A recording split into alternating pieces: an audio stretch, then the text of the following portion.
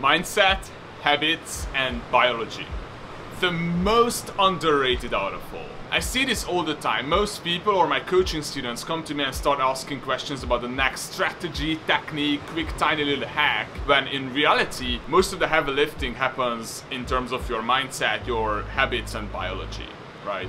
And don't get me wrong, in the beginning, when you start building your business, your success correlates more with what you know, right? It's more about what you know. But later, as you move on, it's gonna become more about who you are, the kind of person you are, the kind of energy you have, how do you structure your days, and how do you make sure that your habits set yourself up for success. So having a strong mindset and habits and biology enables you to have high standards, like really high standards. It enables you to have laser focus, high energy, strong belief in what you do and its value. Also, it gives you a lot of clarity. It helps you to avoid burnout and overall happiness. That's what it's really all about. Now, I can keep talking about mindset, biology, energy for hours and hours over here. But I think the most effective way to show you something is just, how about we just jump quickly on my computer and I just show you some stuff, cool? So yeah, come with me. Hey, I'm happy you're here. This is what I want to show you. When I talk about mindset, this is what was the biggest thing for me. Again, like, I can talk about mindset for hours and hours, but if I can only show you one thing, this would be the one. This is called SBA worksheet, meaning see, believe, achieve. And this is really based on the psychological nuances of how you can trick your brain to believe that you are capable of greater things than you would ever imagine, right? And it uses tools like visualization, affirmation, and neuro-linguistic programming. Again, I'm not gonna go into details, but this is what it is. I have my story so far, you know, who I am, what I've achieved, with all the dates, you know, I was a young kid, swimming, then BMX, a lot of different sports, quit the university, then met a guy, started a business together, then find a program about how I can build an agency, started that program, closed the client, and you know, I was all over the place. I had like many businesses, and I was just struggling with each and every one of them. Then in the middle of 2019, I started to get some traction, and then 2020, I decided to move to the international market, because before of that, I was in a Hungarian one. And then, you know, the first 15K month, 40K month, like all the good stuff. You can just write down like what has happened so far in your life, so you would never forget where you're coming from. By the way, guys, this is something I read out every single morning, right? So I used to read it out every single morning. To be very honest, nowadays I don't do that anymore. I mean, I read it like a few times a week, and that's probably enough for me to remember for all the good stuff, like for all the important stuff. So you read out your next chapters, you really plan out who you want to become, how you want your life to be, what are the things you want to accomplish, why do you want to have them, because at the end of the day, how are you going to achieve something that you haven't planned, right? This is part of your mindset. Just think about it. If you sit into your car and you want to go somewhere and you don't know where you want to go, like how you gonna get there? You cannot give it to a GPS if you don't know where you're driving. But if you go there and you put it into a GPS and that's where you're headed, you essentially gonna go there, right? So you have to think about this one the same way. Write it down, what you want to happen, what you want to have in your life, and then even have a vision board. Like, it's really to visualize what I want to happen, the most important things. It's really something in every single morning you should, as a rookie entrepreneur, go through and observe what it is for you.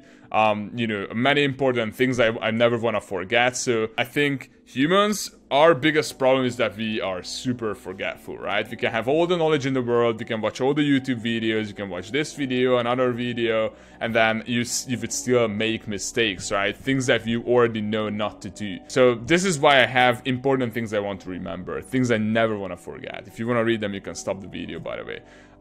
Goals for 2021. These are not financial goals over here for me. I keep those somewhere else, but these are like things I want to have in my life, you know, good things. The next one is really a Wikipedia page, but I haven't updated that one, so I'm not gonna share it because I'm not proud of that right now, how that looks. I still need to update that. Affirmations, super important, you know, things I want to have. This is part of your mindset, like this is who you are. I always ask myself every single day, am I being fully present at the moment? Because this is the most important thing in life, right? If you keep wondering about what's gonna happen or what has happened in the past, you're never gonna get where you want to, and you're never gonna feel fulfilled. You know, can I pull back on my hustle attitude, you know, because I realize I can push like really strong, so I need to make sure that I have like proper recovery at the end of the day. You know, do I make communication clear, straight, decisions quickly without overanalyzing? Like the most important things you can have in your life, you just write them over here and read them every single day in the morning. And then I believe I also have, a few favorite quotes. Sometimes I just read some of these to remember, you know, things I want to, again, keep top of mind awareness. Yeah, and so this is the second page. The next thing I want to show you guys is, you know, habits and routines. Like, this is how I plan out my habits and routines. What I found, I tried many things. I did a lot of biohacking. But what I realized and what was my conclusion after investing heavily into hacking my biology and my energy was that it's better, like I would say, quantity over quality. It's better to focus on a few key things and make them a really strong habit. To me, it's like, for example, it's meditation, cold shower, waking up early in the morning, drinking water, sitting, you know, standing up from the computer, yada yada yada. Point being, you need to test it, you need to find it, but once you found that, you don't have to do everything, because I've been there. I had times when I had like a 3 hours long morning routine, and then I spent another hour and a half throughout my day doing routines, and so all I was doing is routines. I haven't got any proper work done. So again, you can read the baselines. Like, these are the most important things for me. Waking up relatively early in the morning. I tested everything. Like, I tried like waking up at 9. I tried waking up at around 5:30. This is the one. Like, this is what works best for me. You know, fasting a little bit. I don't go crazy with anything, but I you know, I'm not a 16-hour, but like at least 13. You know, fast once a week for a day. I actually don't keep that. I should do, right? Like, this is why you have these baselines. I don't wanna trick anyone and say, oh yeah, this is how I live my life. Nah, obviously not. You know, if you see that, stop working after 8. It's 8:16. I'm still working, right? So there are things that I don't do. I'm not sacred. But what I say is good to have baselines. It's good to at least remember that right now I should be doing something else for 60 minutes. Now I decided to finish this video for you guys. But yeah, no work on Sundays. You know, no checking phone before 10, after 9. Visualize 3x a week. Having quick meals, quick walks after meals. Then I have a meticulous morning routine I usually follow. To me, the biggest ones I found in terms of biology, again, like meditation, because it helps me to really be in the present and appreciate what I have. It's really the happiness for me and gives a lot of clarity. A glass of water, because it gives me a lot of energy in the morning. A cold shower, I actually don't have it over here, but I do cold shower in the morning. And that's because that trains my amygdala to do tasks that I actually don't want to. And going to the bed, like waking up and going to the bed pretty much at the same time, like that helps me a lot. And again, like to have the scheduled a no work day on Sundays. Like, if I skip that, I'm probably gonna have a bad day in the next week, or even like 2 bad days in a row.